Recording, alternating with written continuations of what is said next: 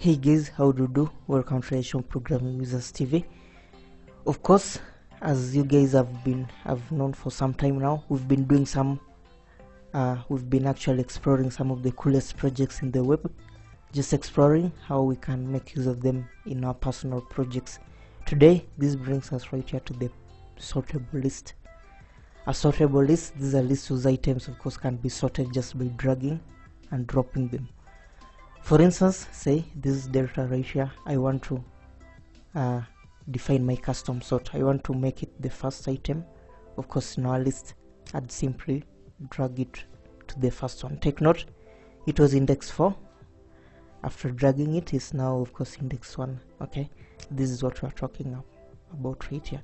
Now this type of project can actually be important. For instance, say you want to allow of course some blogger or administrator of some web project to be able to of course define a custom sort just by dragging and dropping the items. Alright, so you just allow him, for instance, say it's of course a list of blog posts. He can simply drag of course and then arrange the blog posts and sort them in his own custom way. So this is what we're going to do right here using a sortable list. We're going to make use of two libraries. First, the Draggable.js, which is going to enable us to be able to drag and drop of course our list items. Also going to be making use of the twinmarks.js. Take note, of course, as you drag you can see the nice animations right here. The twinmarks.js is of course allowing us for that. Of course, we're also going to use the normalized.css, which is going to help us of course by providing a cross-platform rendering of the elements, okay, across different browsers. This is it. Let's start. Now this is a client-side project. We're going to have 3 files: HTML, CSS, as well as the JS, our JavaScript. So first, of course, let's start with the HTML code right here. Of course, the first thing, given that these are HTML, we're going to use the HTML, open the HTML tag. Of course, we'll also need to close it. Then of course our header tag right here, we have the meta, we also have the title. Then we are going to reference 2 CSS files. Alright, one of them is a third party, the normalized.css. Normalize, of course, the minified version of it. We're going to reference it right here from Cloudflare. So normalize, its purpose is very simple. It's going to help us of course in rendering the HTML elements of our projects consistently across different browsers. We're also going to have the style.css, which is going to style our list. Remember, we're using a list right here, so style.css right here will define it. Of course, it's going to provide us of course with custom styling of our list. Then we close our header, we open the body. Then in the section right here, we're going to have the container. Okay, we open of course the container, which is going to contain our list.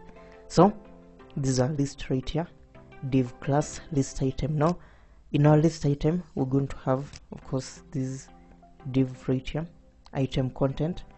Inside the item content, we're going to have of course right here the order. Actually, we're going to have right here the index, which is 1, and then of course the value in this case, which is alpha. Alright, that's our first list item. We close both divs. We open the second list item right here, item content. Then of course 2, which is the index. Then of course Bravo, which is our second list item. Now we only have 4 list items. Of course, we're defining them manually. So that's it. Just of course we're just defining them manually. Now once we have those 4 items, of course we're going to close our section right here. Then reference 3 scripts. Alright, 3 JavaScript files.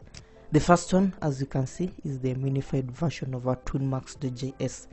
Now what's the purpose of this twinmarks.js? Well, it's going to help us of course with the animation for our list. Remember, we're dragging the list items, we're going to be animating them. Okay, then so that one, twinmarks.js, is going to be helping us in that. Then we're going to have the Draggable.js, the minified version of it.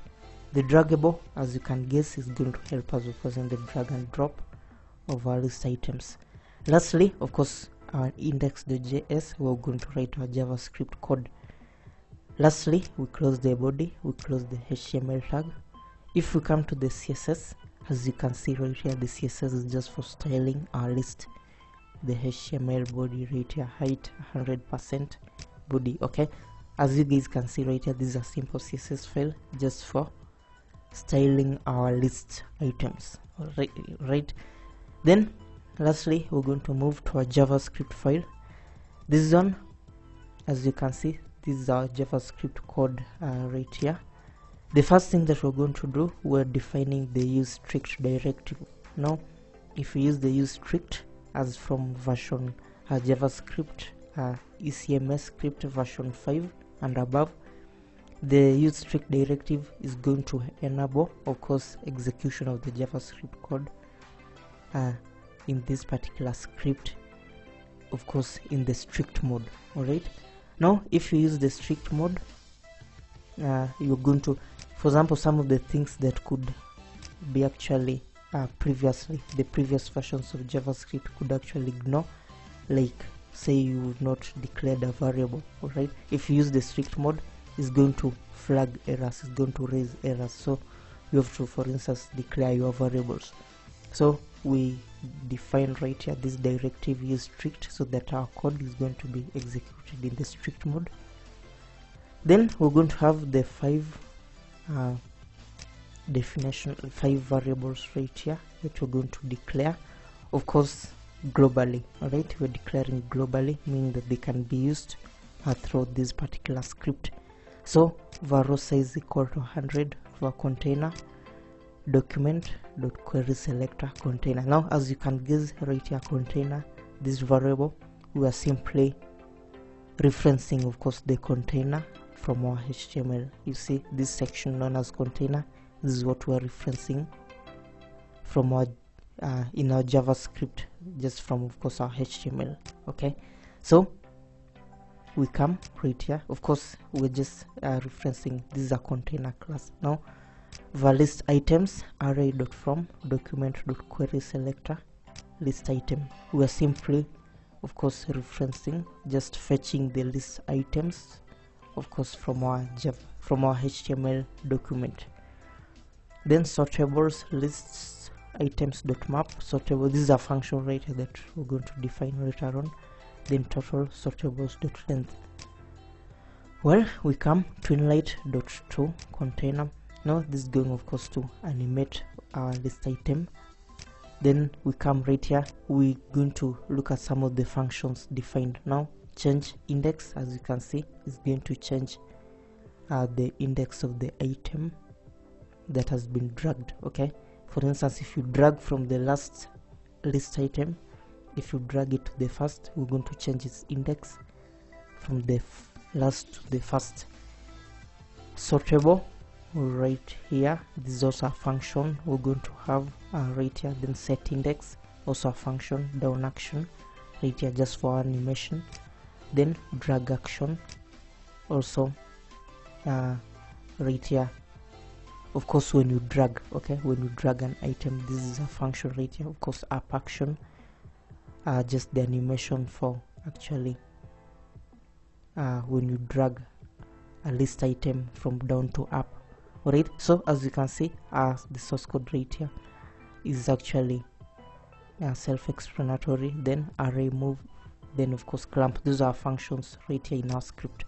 It's actually a simple script. You guys can go ahead, copy the source code. Of course, we're leaving the link down below. Alright, this is our sortable list tutorial. In the next class, we'll actually going to look at a sortable grid. So that's it, we're leaving the link below. Take care, I'll catch you in the next class.